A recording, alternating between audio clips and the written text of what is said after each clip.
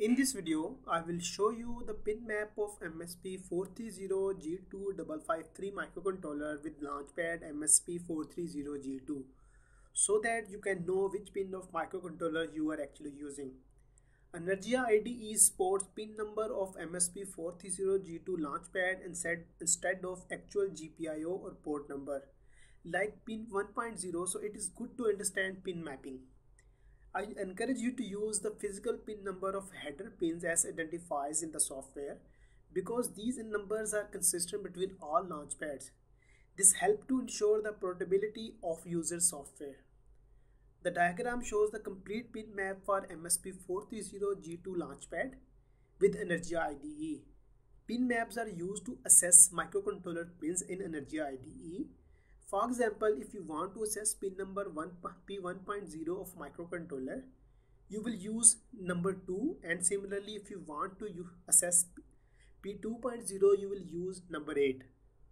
For example, if you want to declare pin 1.0 as output in Energia IDE, you will use this function, pin mode function like this.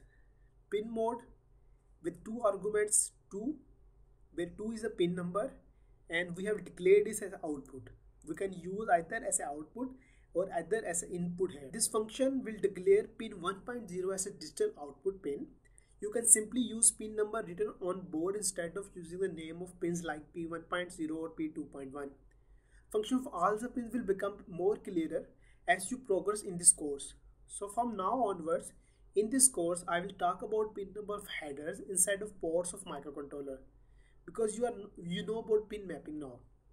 This table shows the complete pin mapping of MSP430 launchpad with MSP430G2 microcontroller. As you can see, pin number 1 of header is 3.3 volt. Pin number 2 of header is P1.0 of microcontroller. Pin number 3 is P1.1, which is port 1 pin number 2. And similarly, pin number 10 is P2.2, which is pin number 2 of port P2. And similarly, you can see the mapping of other ports as well. So here you can see on launchpad, first pin is VCC, and so on second pin is P1.0, which is pin number 2, and similarly pin number 11, 12, 13 and 14. And you can also see each pin have multiple function. Number 2, which is pin P1.0, is also used as an input of analog channel 0, and similarly P1.1 is also used as an analog channel input of analog channel 1, and similarly P1.5 is also used as an input of analog channel 5. And you can also see pin number 3 and 4 is also used for serial communication, which I will explain later.